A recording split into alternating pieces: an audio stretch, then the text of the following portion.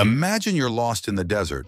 The sun is unforgiving, the sand burns beneath your feet, and there's no water in sight for days. You're exhausted, dehydrated, and barely holding on. Now, imagine someone hands you 150 liters of water. Could you drink it all at once? Well, there's an animal that can, and does. Meet the camel, nature's most underrated survival expert. Many people think camels store water in their humps, but that's not true.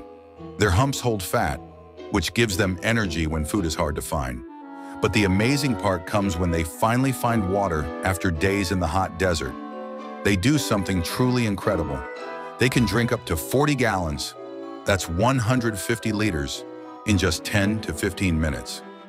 That's like you or me chugging down a bathtub of water in one sitting. So how do camels handle that much water without getting sick? Their red blood cells are oval-shaped, which helps the blood flow smoothly even when they drink a lot.